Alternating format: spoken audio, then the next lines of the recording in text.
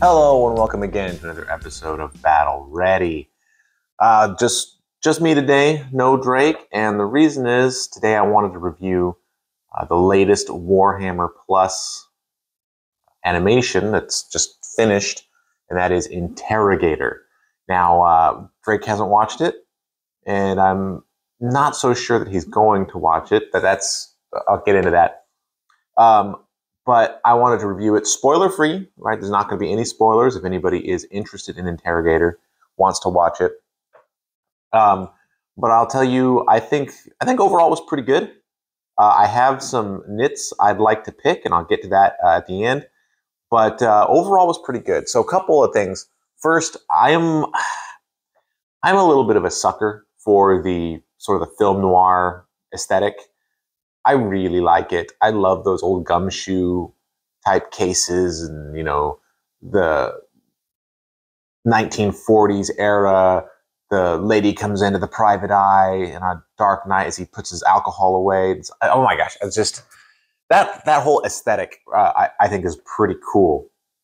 And Interrogator isn't quite that, but it definitely plays into a lot of those tropes.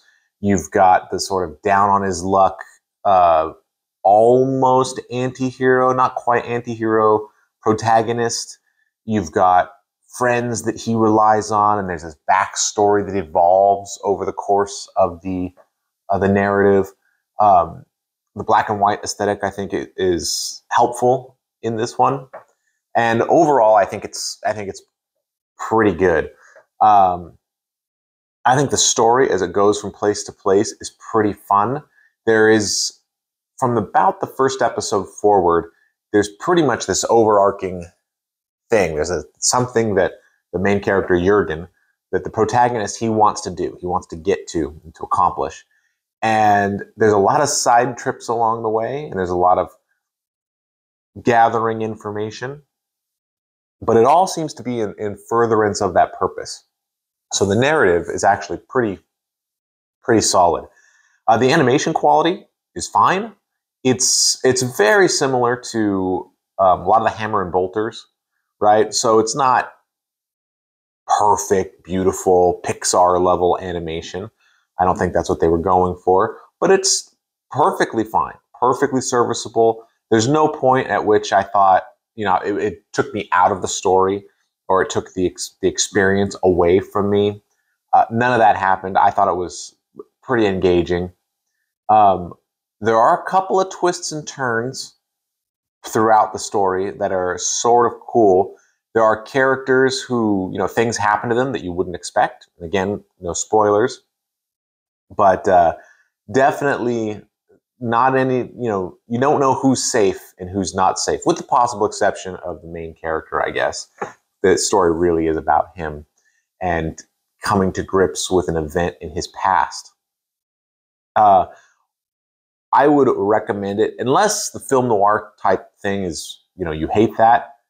That's gonna sour you a little bit on Interrogator, because, like I said, it's not exactly the same, but it leans in to a lot of those themes.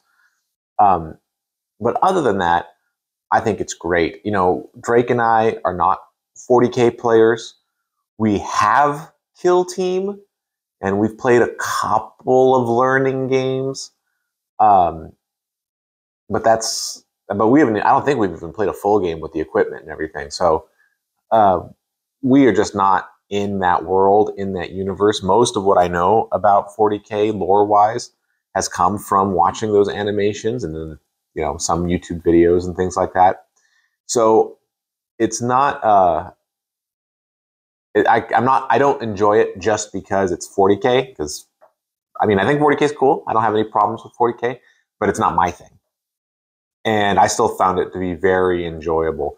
There was nothing about the show that really required you to be a 40K fan. I think it would be helpful if you knew what an interrogator and what an inquisitor were.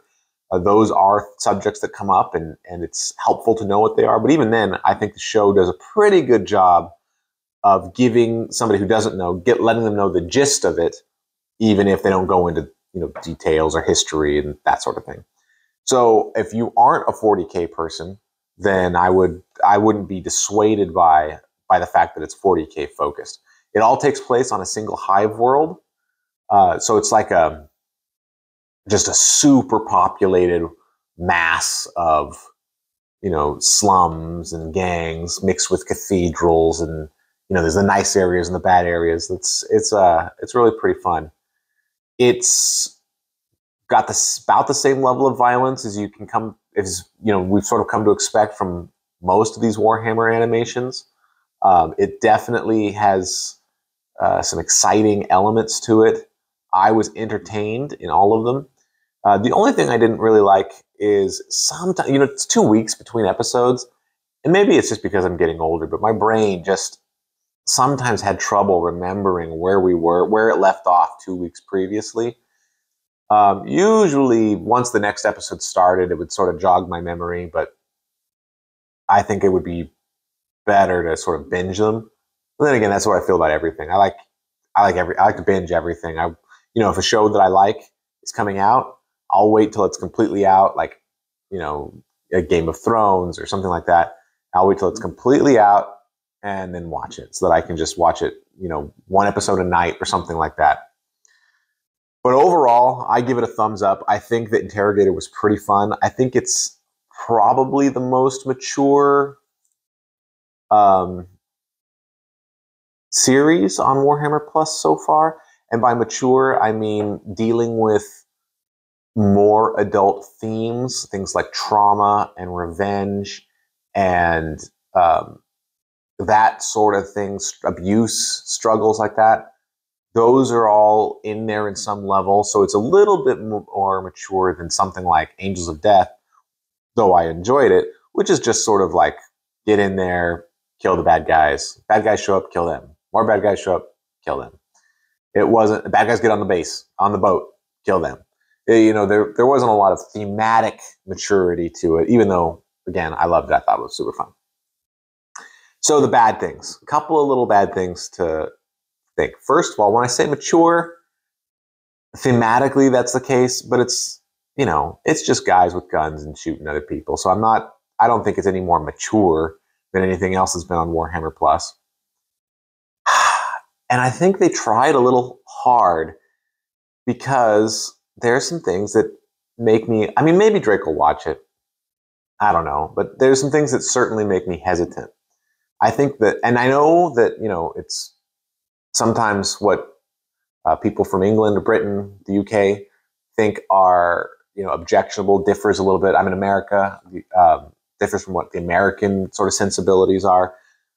But at least from my perspective, I absolutely disliked the foul language.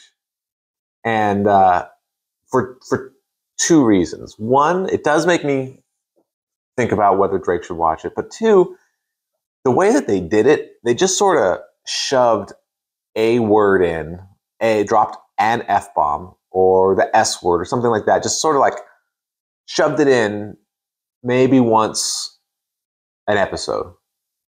Some episodes maybe have two.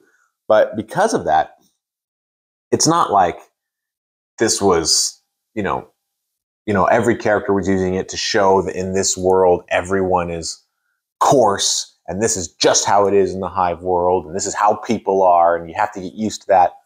That would have been, I think, a better artistic choice. Maybe not better for watching it with kids, but at least an artistic choice.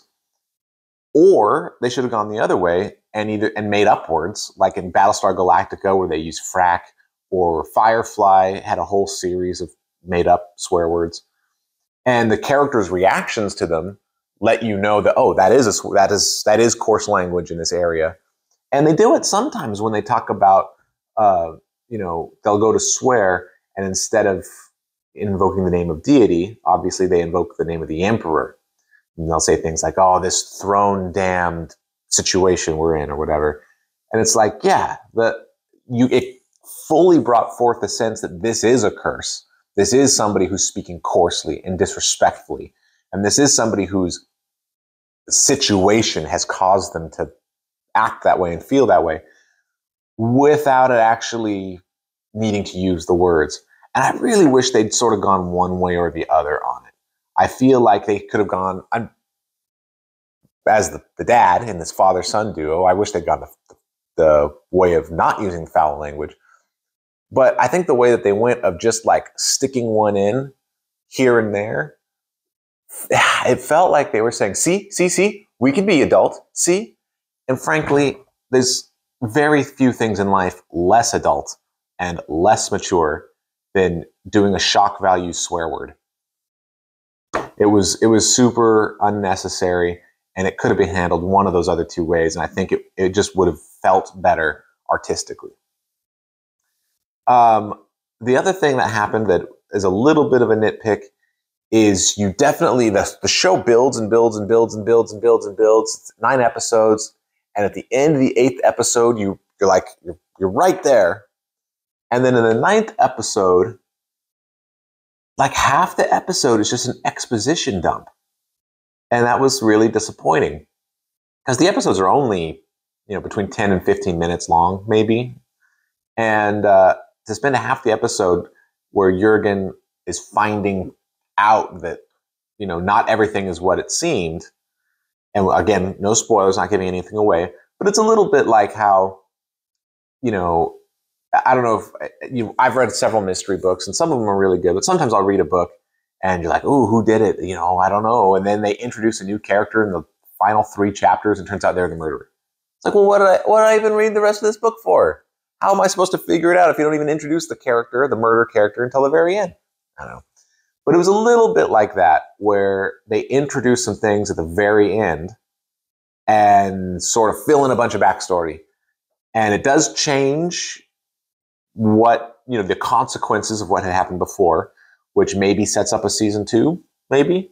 But I found that really disappointing. Instead of teaching that to us organically or having us see it, discover it piece by piece as we had for the sort of the main plot line, the exposition dump just comes at the end. It's like, here's what we meant, here's what we said, and not a fan of that. But both of those things are relatively minor gripes. I think that overall the show is pretty good. I would watch it again. I think it had really good moments. Whether or not it's appropriate for Drake, who is 10, I don't know. I'm going to have to give it more thought. He hasn't really asked about it or requested to see it. I don't know if, maybe if he was bugging me about it every day and asking, he might wear me down at some point. But at least for now, I don't know. Now, there is one other thing that they talk about when they were first advertising it. They said, oh, you have to be careful watching this with kids because there's drug use. And again, no spoilers, but technically that's true. There is drug use. However, in the first episode, Jurgen complains of a headache and then takes 2 pills. And for all we know, or all your kid, 10, 11, 12-year-old knows, that's aspirin, right? Several episodes later, we find out what that drug is and where it comes from. And I don't know. It doesn't feel like narcotics to me. Once you get the background information of it. Now, you might argue that it's somewhat darker. It's actually a darker, more grimdark drug than just narcotics. But it isn't the kind of thing where I would be worried that it's somehow influencing my kid or, glamorizing drug use or anything like that. In fact, again, because of the film noir aesthetic, it's really treated very negatively. I mean, it's definitely portrayed as a weakness of the protagonist more than it's some kind of cool thing he does to be exciting or do cool moves or whatever. So the drug use thing is very, I guess, present, but I would not even have given it a second thought about it being something I would worry about showing my kids because it would glamorize drugs or, make them interested. Or, like I said, it makes them not interested, I think. The violence is, about the same level. So if you're okay with Hammer and Bolter or Angels of Death or any of those other ones, same level. There's nothing especially gruesome or grotesque about it. In fact, several Hammer and Bolters, like Plague Song, are more grotesque than this. But yeah, so overall, I just think it's. I thought it was pretty fun. Overall, I had a good time. I was excited on every other week when it was a Interrogator week, and I think part of that excitement was just I love the animations, but part of that excitement too was the story was pretty interesting, and I was always in, and it had little cliffhangers at the end of each episode. Most episodes, not big ones, not huge like edge of your seat, you're gonna die if you don't know. But at the end of each episode, it always left me thinking, oh, I wonder where we're going from here. And then the next time an episode came out, I'd always think, oh yeah, I gotta watch that and find out what happened. So the story overall was pretty intriguing, and I did enjoy it. So if you've been on the fence about Interrogator and are wondering whether or not it is worth it to watch, I would say yes. Granted, it's not perfect. It's got some flaws, but overall, very fun. It's not going to win any Emmys, but very fun, very interesting, and I'm sure people that enjoy 40K and know the lore far better than I could would get even more out of it. So hopefully this has been helpful if you're interested at all, and this has been another episode of Battle Ready. Thanks so much for watching.